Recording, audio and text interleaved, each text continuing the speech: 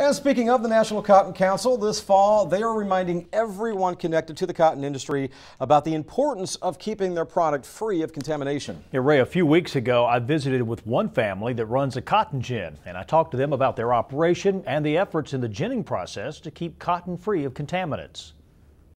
In central Georgia's Dooley County, the Coleys have been dealing in cotton since 1945, and Chuck Coley has seen a lot of changes in the industry over the years.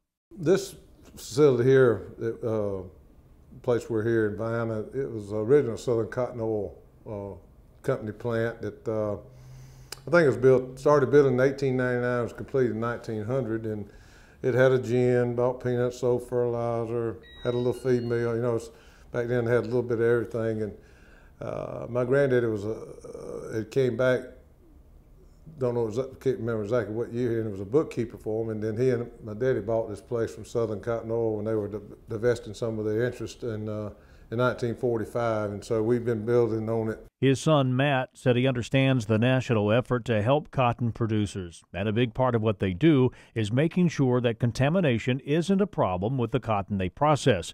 He urges each person involved in every step of that process to do their part.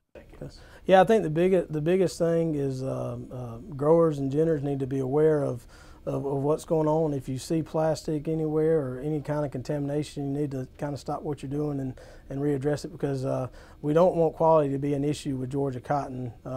There's going to be less cotton exported this year than it has before, so we got to make sure Georgia doesn't get a bad rap on the quality side, and nobody wants our cotton. Chris Shimon with Georgia's Cotton Commission told me even the smallest amount of plastic can cause problems. So contamination could be anything from leather gloves that may fall off, pieces of plastic that are caught in the field, even things as small as a piece of plastic like this. When this goes through the gin, this could get tore up into 1,000 pieces or so, and then that may infect a lot of bales. So something that may come out of your field may end up in your neighbor's bales just because of the way it goes through at the gin. Chuck Coley said he thinks it's great to have his son Matt working in the family business now and managing a large part of the cotton gin. So he's taken over a lot of I tell a lot of people he's taken over the parts of the operation that I don't like to do.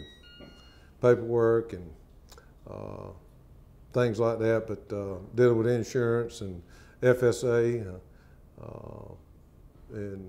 But he's been definitely an asset, and been proud to have him back.